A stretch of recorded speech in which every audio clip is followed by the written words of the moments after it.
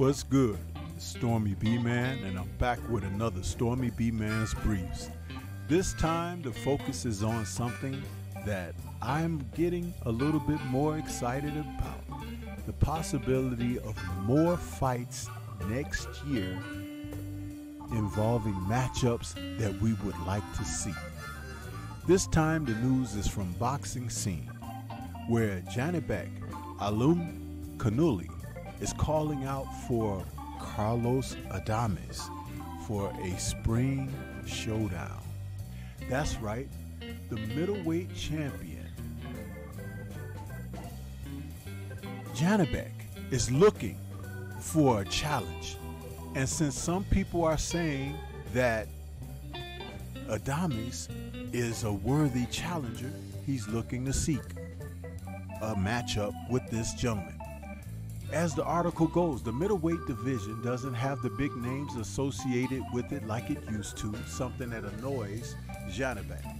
Of course, we could take a trip down memory lane and discuss Hall of Fame greats such as Bernard Hopkins and Marvin Hagler, but their title reigns took place before Alimkhanuly even knew how to tie his shoes.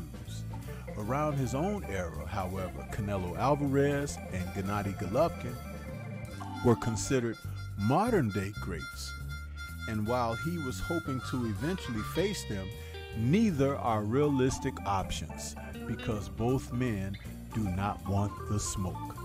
Alvarez is campaigning at 168 pounds and has no interest in shrinking back down in weight. Golovkin, on the other hand, is a complex puzzle to figure out. No, he's not. Although he still competes at 160, considering that he dropped both of his middleweight titles, it's unlikely he'll get back into the mix. Golovkin is ready to sell out to the pastures. He's not looking to face any of these young fighters.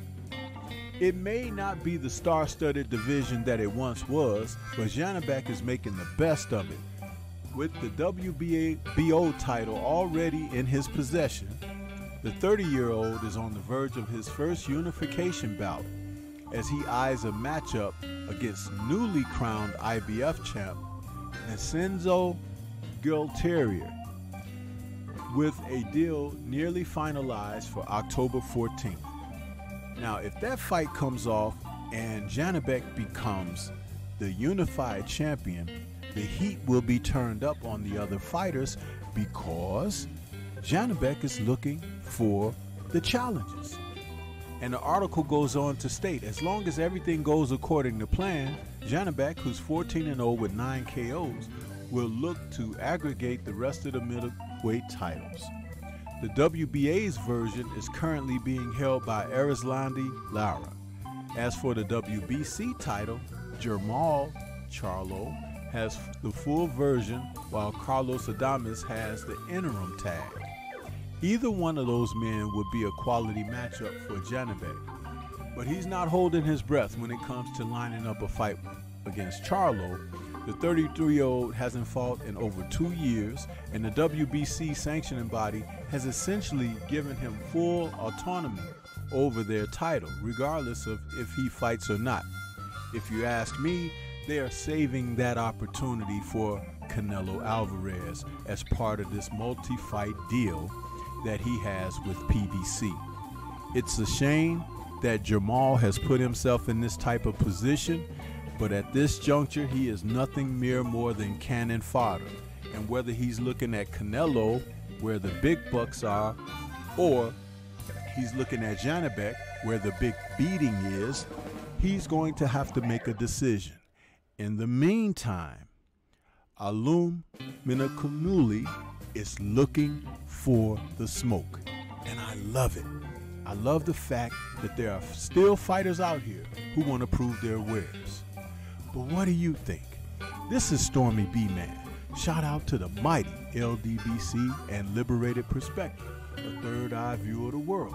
For more content such as this, please like, comment, subscribe, and share. Let me know what you're looking ahead to in 2024. And is this fighter and his choices what you're looking to see? Peace to everyone out there, and everyone remain safe.